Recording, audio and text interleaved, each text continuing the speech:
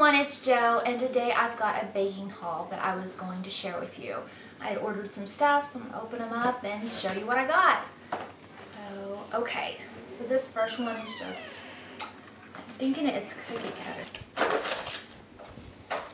It is. Okay, so what I had got was, of course, a diamond, because those are like really popular right now. I think these are the these are Ann Clark cookie cutters. I think this one is the Sweet Sugar Belle. This is the Sweet Sugar Belle. And I think this is LilaLoa. Yeah, LilaLoa is right here. And so I'm excited to use those. And then I've got this package. I'll go ahead and open it. And this is some Edible Art Glamorous Gold.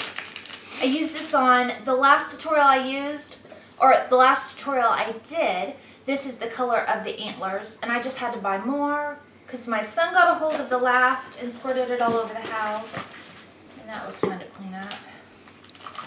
And I got the Edible Art Pearl White, and I got Champagne Gold. This is the Champagne Gold. I'm excited to try that one out too. See how that turns out. And then I got, there's a silver, they're supposed to be white. I thought I ordered the one. Anyways, these are going to be going on the Labor Day cookies that I'm getting ready. It'll be attached to this video, a tutorial.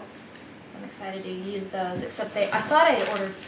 And then I purchased these knives. They are bread knives, but they are perfect for cutting the tops of your cake off. When you take a cake out of the oven and it comes a little over, you can take this and just cut off the top with it. It's awesome for leveling. So I bought 2 of those because these are perfect. And it seems like the one that I do have, I never can find it when I need it. So that was that. And then I've got this. And I'm thinking that this is my microphone. That's like the accessory kit, I guess, to it. I don't know, I guess, anyways.